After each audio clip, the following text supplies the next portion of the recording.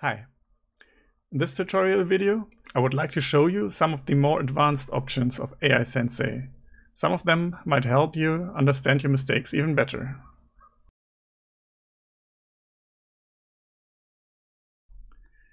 In the default settings, AI Sensei uses points to measure scores. For example, the mistake of Black 37 loses about 5 points, and after that, White has a lead of 8 or 9 points. However, in Go, it doesn't matter if you win by 1 point or by 20. So because of that, Go AIs don't really play for points, but rather for win percentage. So let's show that. First, we click on Advanced Options, and then display scores as win percentage instead. After selecting win percentage, the AI will be much more strict. So this move now lost almost 16%, and you can see that White will win with a 93.8% chance. Of course, that's not a chance for a human to win the game, but rather for the AI to win against itself. The score graph also changed to win percentage, so it looks a little different than it used to.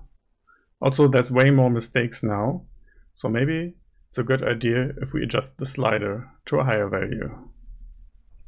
The win percentage view is intended mostly for strong players, but sometimes it's a good idea to change your perspective.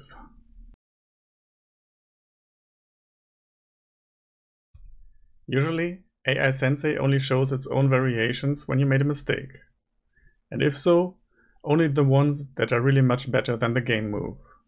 But if you would like to see everything the bot considered, you can go to Advanced Options and select Always Show AI Variations. So now you can see that there's 2 more moves.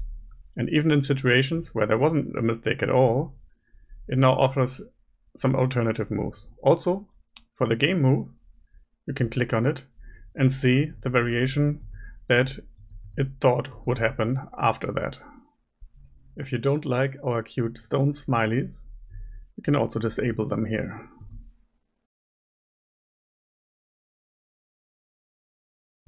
The AI can also estimate for each board point how likely it is that Black or White will control it in the end.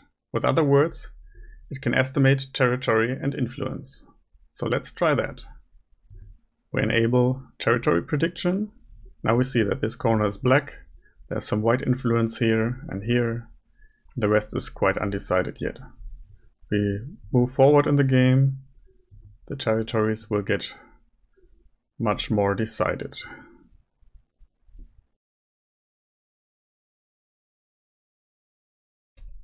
The territory prediction can also be helpful in finding out where on the board a mistake actually cost you points.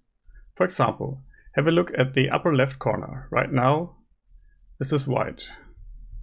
But now that White made the mistake of 44, it suddenly changed to Black. The reason for that is that now Black has the chance to capture the 3 white stones using a snapback. We added another view that makes that even more clear. Go to Territory Prediction Losses, and now all regions where you have less territory than you used to have with the move before are marked red. Behind the scenes, this function is also used for our stone emojis. So if I enable them again, you see that the sad stones are in a red area. That's exactly how we implemented that. That's all for today. In the next video, I will show you the quiz mode, a fun way to remember the correct moves and to really learn the most from your games. Thanks for watching.